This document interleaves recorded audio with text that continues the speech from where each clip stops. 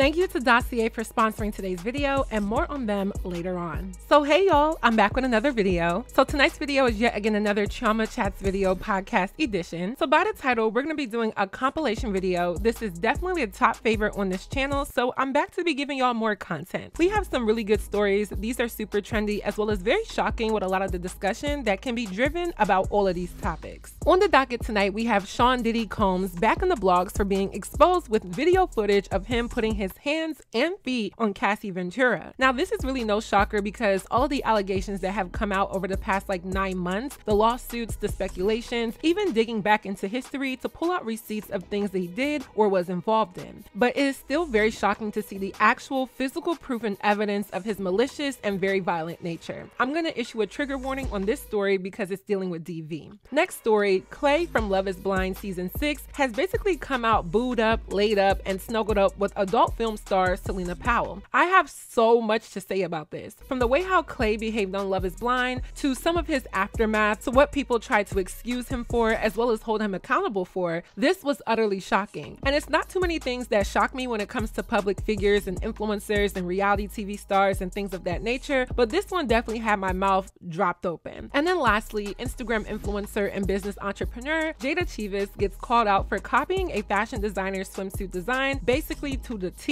Jayda is set to launch a swim line and she wanted to include this flowery bikini design, and it's super cute. The whole time though, the designer she stole it from paid her to promote it years ago, and Jayda took it upon herself to try to relaunch it now and received a heap of backlash for this. I think fashion is truly dying and a lot of these influencers are really not as creative as people think they are. So y'all know what to do. Number your comments, story number 1, 2, or 3. I try to read all of the comments and I think people think I'm lying when I say that, but I do try to read all of them. I love a good conversation. So without further ado, let's get right into this video. So our first story is about Instagram influencer and business entrepreneur Jayda Cheaves, also known as Jayda Wayda. She's currently 26 years old and she's from Savannah, Georgia. Jayda got her start basically as a social media fashionista, dating all the way back to 2013, if not before. I remember seeing Jayda on Twitter back in the day, and she's really grown to a huge popular face in urban media and urban fashion. Of course, some people think that she's most known for her relationship with rap superstar Lil Baby, and maybe that's how you found out about her, but she has been relevant and popular long before that, and especially in the beauty world. So it's not far-fetched for her to have her own hands in businesses in fashion, beauty, skincare, makeup, you name it. And I do like seeing a lot of these young Black individuals making a name for themselves and being able to see career and financial success in whichever endeavors they decide to do. However, what's true is that a lot of these influencers do take from other people and are very unoriginal. I honestly think a lot of them pick designs that are already out there and then remake them through their Asian-based vendors and warehouses just to repackage it and sell it for a marked up price that is a lot of times way higher than what it's worth. I mean, we had Kylie Jenner be called out for her swim line being super cheap and not what was advertised, and we never heard about it again. If you notice, Kylie never ever decided to relaunch or make a new version to her swim line because of the deep backlash that she got the last time. I also feel like Kylie Jenner is scrambling for an industry to stick in, hence why we've been bombarded with a lot of different products and lines from her, but we're not talking about that. So Jayda posted that she's going to be launching a new swim collection, and specifically this bikini that has this 3D flower design and looks like some ruffling or this woven pattern on the top and bottom. And honestly, it's cute. I would actually wear that. And if it was just her original idea, I think I would consider buying it. However, when she made a post about this, a friend of the original designer decided to expose Jayda with the following tweets.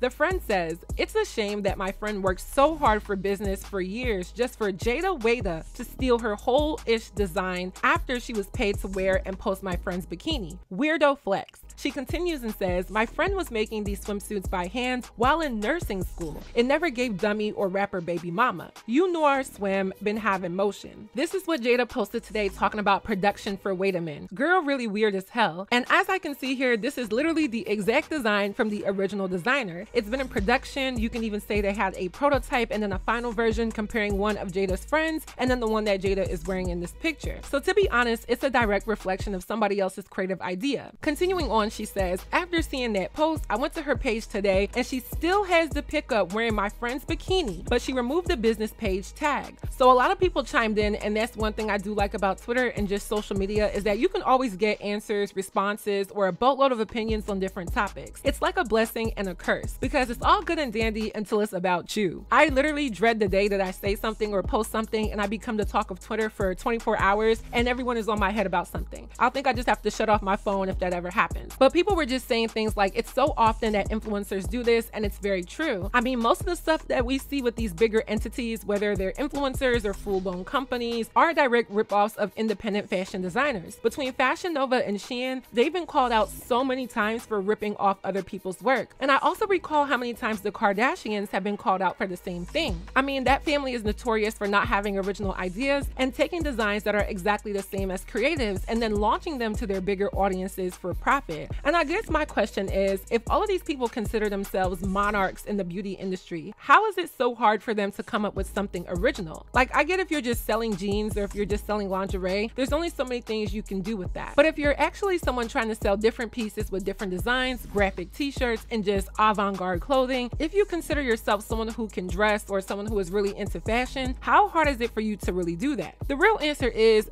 they're not really that immersed into the skill of designing clothes. And I feel like this is why I have a degree in the arts, because a lot of it is based off of your original ideas and coming up with unique ways to express your art. It truly is a skill, and I feel like the arts get so disrespected, and society feels as if they don't know who the original creator is, it's up for grabs by anyone. And that's just truly not fair. So Jayda gets wind of the backlash that she was getting, and she decides to respond. And what she said was full-blown malarkey. Now, as I've gotten older, I try to be like way nicer because I've been through a lot, and with age, I think maturity and understanding just grows. But I still have to consider her a bird-brain girl for what she said. I'm sorry. Someone calls her out on Snapchat and says, "Ooh, Jayda, you wrong. Why are they pulling receipts of you stealing this from someone you was paid to do promo for? I love you, but come on. And I love the yellow swimsuit, but why, Jay?" So Jayda says, "Oh, it's no shade. The girl I promoted back in 2020 was on the mood board for this summer's swim. That's what fashion is, about remaking and recreating. It's no shade at all. I never take offense when I'm on somebody's mood board. It's how it go."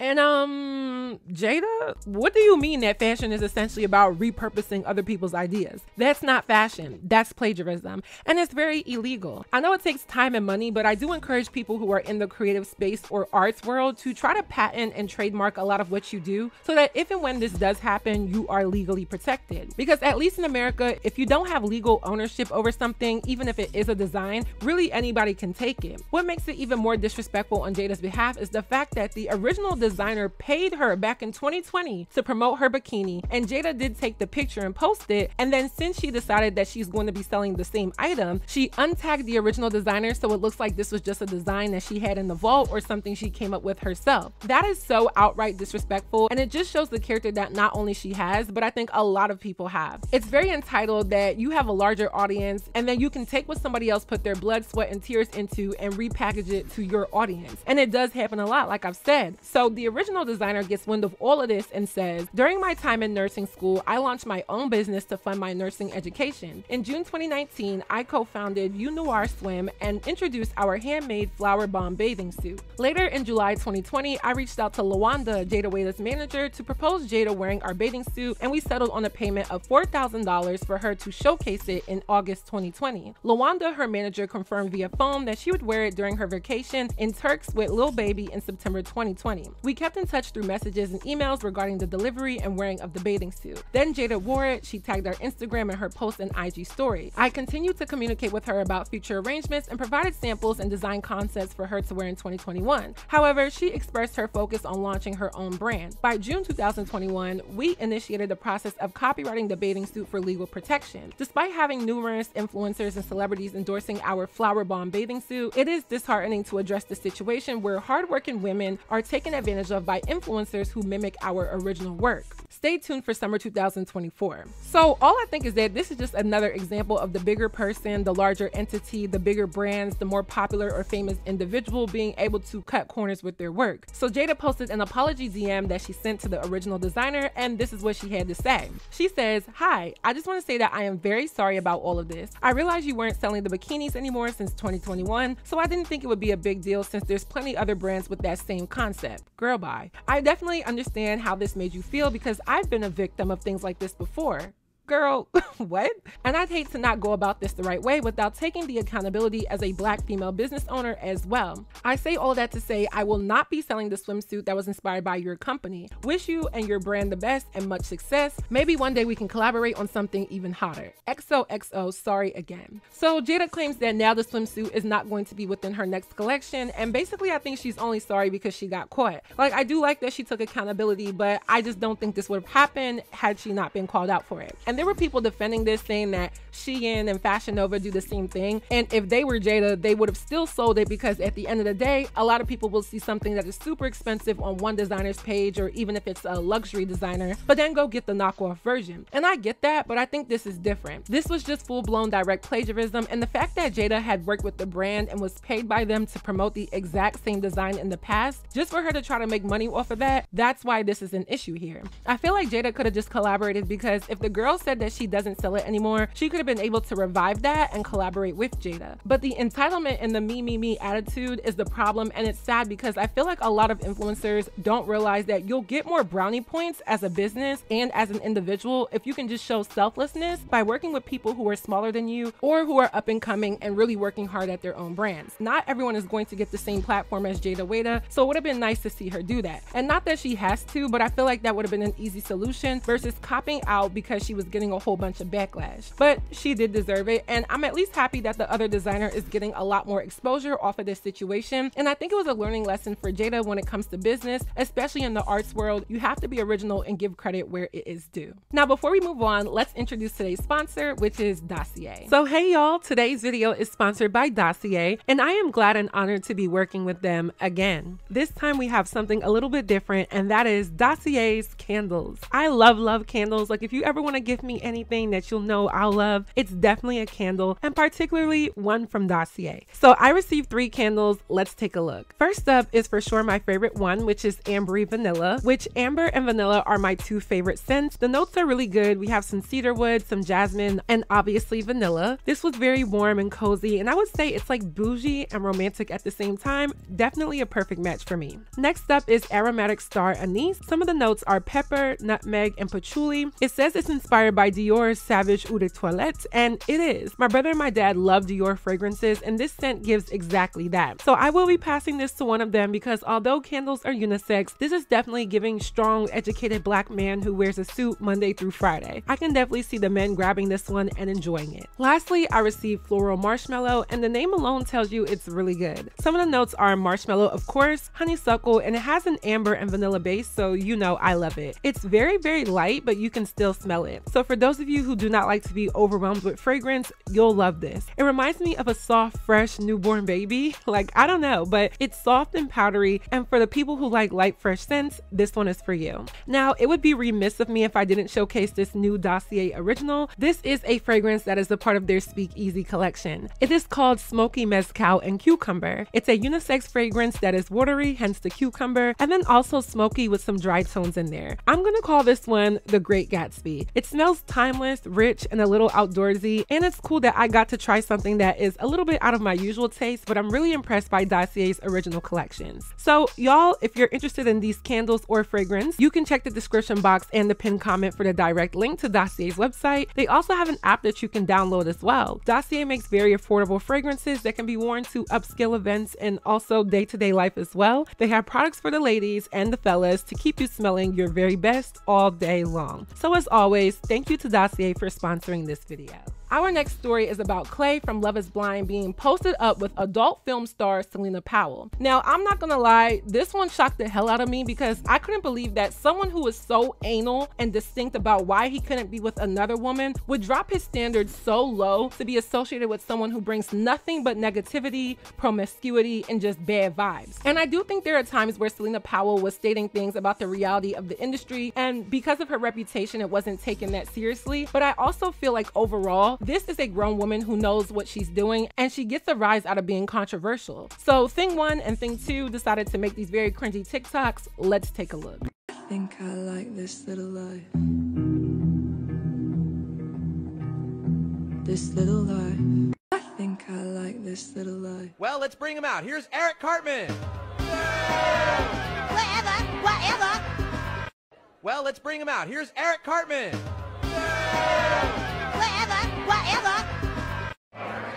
I'm not playing with you. I want my eggs cracked, meaning I want a child. I want my name dropped, meaning I want to be married.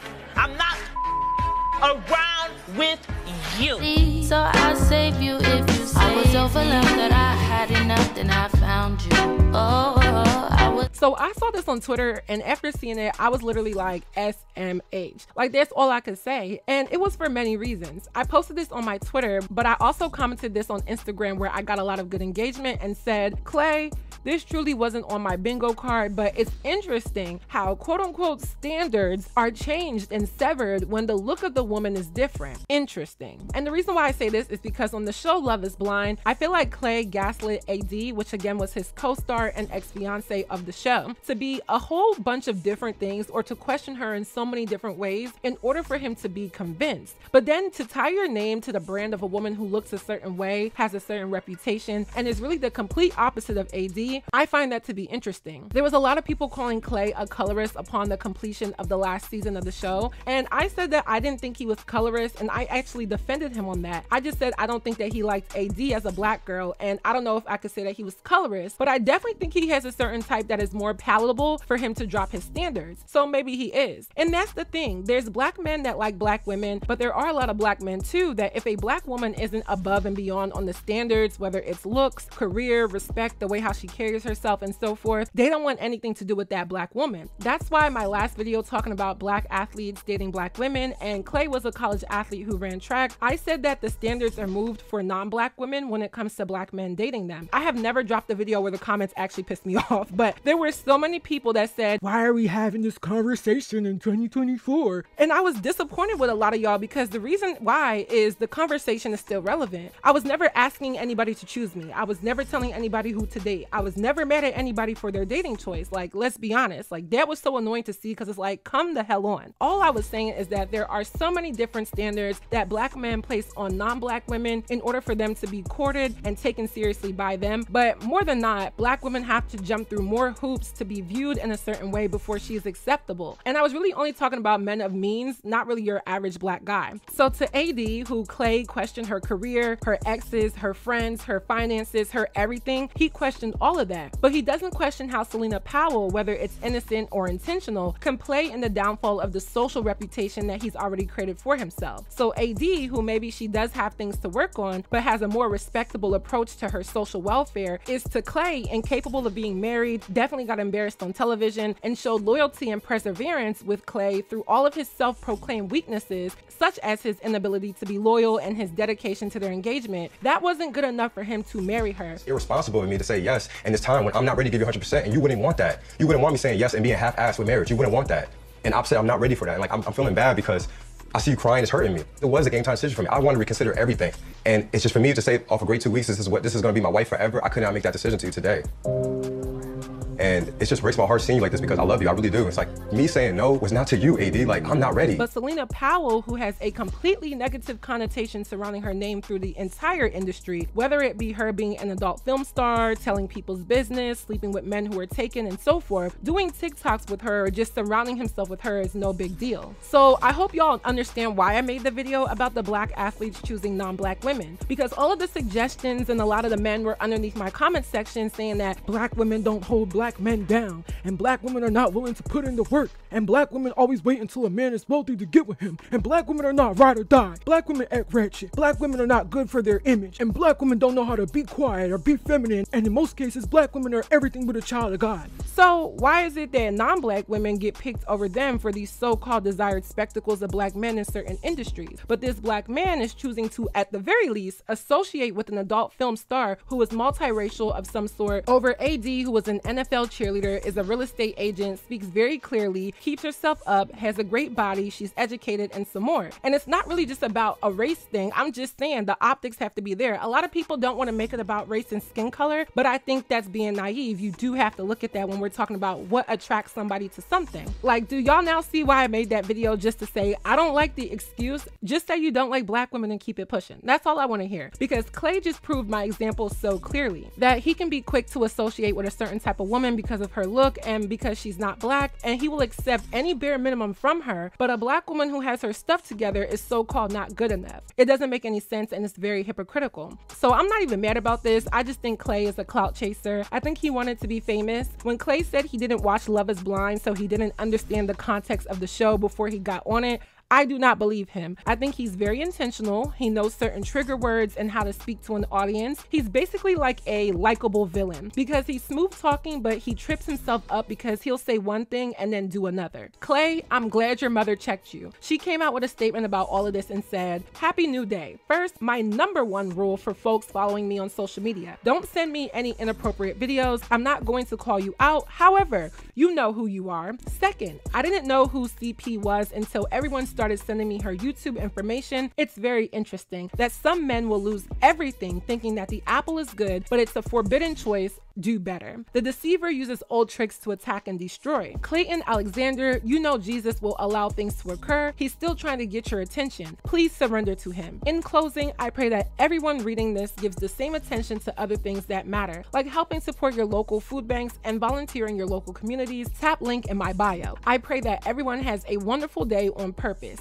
Signed, Straight Shooter." And I know that's right, mama. I like a mom, especially a black mother who holds her son accountable, because oftentimes we see a lot of mothers enabling their black sons to be the same despicable man that either did them dirty or is just not a good person. Clay is embarrassing, and I feel like whatever centimeter of positive or likable social popularity he may have had left is now gone. In order to make it in the entertainment world, you have to be likable. And on the surface, Clay looks decent and he's somewhat likable because he knows how to speak well, and he doesn't come off like your average black man or the degenerate black man. But he's literally a wolf in sheep's clothing. I think a lot of people have tuned off of him really because of this situation. So I hope making those unfunny TikToks was worth it to Clay, because his excuses and how much he moved the needle for another woman just to do what he did here makes him look so corny. So our third and last story is about Diddy. Now this one, I have to say there's a trigger warning because we're talking about domestic violence and assault. Now, of course, Diddy has been in the news since the end of 2023 about many egregious things, from allegations of violence to his involvement in nefarious activities dealing with underage women and I guess men as well, and questions about his sexuality and overall cross-checking his character over the reign of his career. Since the 90s, Sean P. Diddy Combs has been a mogul in hip-hop, basically creating some of the biggest stars to ever touch this genre and being behind their success or even their demise. There have been many rappers in hip-hop and R&B groups that have come and gone under the Bad Boy Records label, and Sean P. Diddy Combs has been behind all of this. But we are at a point where the expose on his entire persona and his career and business dealings have been outed to the world. Most recently, his biggest victim, which is Cassie Ventura, who has really opened up a can of worms for this man after suing him in a civil suit back in November 2023. Everything is really just crashing down for Diddy, but I'm here for it. So most recently, there was video footage released of Diddy assaulting Cassie. Now, I'm not going to play the video for the sake of YouTube, but he can be seen pushing, shoving, kicking, stomping, and basically treating her like a bug or a roach, just the scum on the ground. And this is a human being as well as a woman who is smaller than him, not as strong as him. And I think what a lot of people are forgetting is that Cassie is supposed to be Diddy's girlfriend during all of this. This is supposed to be his lover. He's supposed to protect her. He's supposed to worship her, or at the very least just show that he cares so much that any harm or malpractice or disrespect that goes her way, it should not be coming from him. He is literally the epicenter of all of the disgusting actions that this woman has gone through ever since she met him at the age of 19. I think these age gap dynamics and relationships are really a concern because although it may be legal, oftentimes there are ulterior motives when somebody is 10 plus years your junior or your senior. And it comes from both ends. But I think in this case, where money, power, fortune, fame, and all of these things are involved, there can never be a clear, innocent, and genuine reason for why someone is dating a woman who was literally a teenager when they got together. To see a video of Diddy doing what he did to her, there is no excuse. And there's also the confirmation of everything that people say that he has done. He has done it. I couldn't believe that there were questions about this still. After the lawsuit, after the pictures, after people coming out that were actually close to him, like security guards and road managers, and anyone hired by bad boys back in the day can attest to his evil character. That video was so triggering because I've been in that position, but also because you can see the narcissism that he had where he tried to deny certain allegations to make it seem like he's a good person. When he tried to change his name from Puffy or Diddy to now be called Brother Love, when he tried to post as if he's just this big family man who cares about his kids and his daughters and all of these things, it is a complete contradiction to the imagery that he's been trying to put out to the public. And I think he just needs to start taking everything on the chin. The faster he's accountable, the faster that he can be seen as what he is and just fall into oblivion and just live a life where people will shun him, but at least he can enjoy his riches to himself and not bother anyone anymore. He comes out with this an apology, and I guess rightfully so, the internet was on his neck. From the people who never liked him from day one to some of us younger folks who didn't really know the extent of what Sean Diddy Combs was, now we know. And even certain men who were in his corner co-signing all of this nonsense all of these years have turned their backs on him and dragged him for this type of physical violence towards Cassie. And I'm sure we know there are other victims or survivors, so I think believing what people have said, whether it's an allegation or a full-blown fact that is proven, the general public is not feeling Diddy and never will. So here's what he had to say. I was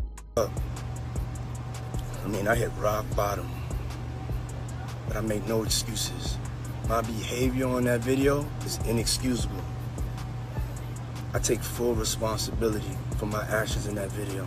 All in all, I ain't trying to hear none of that. I don't really care about somebody apologizing for something that they tried to deny, but now they've been caught. Now they have some type of empathy. Now they're disgusted by their actions. Now it's inexcusable. It was that a long time ago. The hotel video of him assaulting her is from 2016. It has been 8 years since this happened, and Diddy has been the exact same man that he was all of this time. What I don't understand is when it comes to all of these people in Hollywood and entertainment, how come there's not a practice or a commonality of people being good people? Where in Hollywood does it say that everyone must be evil, everyone must be selfish, everyone must be violent, everybody must be predatory, everybody must be volatile in order to be who they are? Where are the people who didn't sell their soul? Where are the people who are actually nice? Like, it's just scary, but also intriguing that in order for a lot of these people to get on and be who they are, they're involved in so many things that makes you apprehensive to be in that line of work, even though we see it as very glitz and glam. Until recently, we've seen a lot of things in the industry have been exposed. Diddy could have been the hero. He could have been the ethical leader who has millions, if not billions of dollars, but also had put on for a lot of different entertainers in rap, hip hop, and R&B, and even pop, and been that mogul behind it with a great reputation who everyone respects. But he chose to take the road less followed, or maybe the road more followed, and be this tyrant that has placed a lot of people in agony, hurt, pain, and a bunch of other things. At this point, his reputation is done for. I've done enough videos of him up to this point to say that it is completely over. He will never be able to recover from this. There is no amount of PR statements, money, videos, photo ops, anything that can be done to erase people's minds on how he is and who he is. I do hope to see more lawsuits that expose the reality of Diddy. People are saying all of this esoterical stuff about how he may have pissed off the wrong person, and now all of his skeletons are coming out. I just think that now is his time, and everything good comes to an end, and there was nothing ever good, so whatever was done in the dark will always come to the light, and the light is here. He needs to be in jail, and if he escapes jail time in any of this, at the very least, I'm glad that his career, his reputation, his reign of power has now come to a close. So that is it for this video. I hope you all enjoyed. Please let me know your commentary on my commentary down below. What do you think? What do you know? Let me know. If you haven't already, go stream all of my songs. They are all on streaming. We have Afrobeats coming out this summer. Stay tuned. I will be previewing something within the next month or so. And lastly, do not forget to follow me on all of my social media networks, and I will see you all in my next video. Bye, y'all. Whatever I say, y'all gotta do on who, on you, on who, on you, on. All hail the queen, QC, yeah, she is risen. Presents is a gift, so I come with the ribbon. Internet told me stop rapping, I ain't listen to them. No, I really got more bars in the prison system, right? Yeah, one beef, step into the kitchen. Murder flows, you could suspect, I am not the victim. Be queen, D's on that bitch like we with the Pistons. Red cherry, red bottoms, I know how to pick them. Always got a secret plan, I don't do the fighting. Shorty is a secret fan, yeah, she ghost riding. Brown skin beauty with a booty, show time. Go off on a tangent, I don't need a cosign. Told baddies women that are cheaper by the dozen. Hot girl straight up out the microwave oven. Gotta bring a chicken, man, before you get to stuffing. And this beat going crazy, snapping on percussion. Chioma at the top, I'm the #1 prospect. Beat from Lakia when she slid on Cosmic. Told him come here, boo, I'm trying to make your jaw stiff. I got no pics, but I wanna see your pockets. Big glossy lips, drying them out like a faucet. Big chicken knees, so I put them in a cockpit. Cooking in the studio, call me Dirty Crockett. Gingerbread baby running fast like Sonic. It's commendable, was a ceremony, but now it's a festival. New money now, so you gotta move a decimal. Presidential suite, and it's looking all congressional. I'm so delectable, pull your queen card, cause mine is a collectible. Better mind your business and stay up off my genitals. Probably make them high, cause my body's like an edible. Wait, let me know that's what y'all said when you heard that verse. I know, right? Y'all was like, damn. Respectfully though, we on Victoria Island. Like it's gullah gullah, sun on my melanin. Working on my color bubblegum pink fit. Chew you all like hubba bubba, need my check Friday. I'm calling you a mora soca. Chineke me, baby, I'm so fine. I damn wine, be sweet like palm wine. Now onyekele, yeah, come say hi. I see so, baby, no be long time. Go dumb on the beat, but I'm chilling with the smarty guys. Melanin militia on, go on with the army wives. Pull up with the van, he gotta go, now it's starry skies. Big body, bad black girl, I'm looking party size. Breathe out, breathe in through your nose, through your mouth. Breathe in, breathe out, man, I gotta catch my breath. Breathe out through your mouth. Waist beats thrown on my body.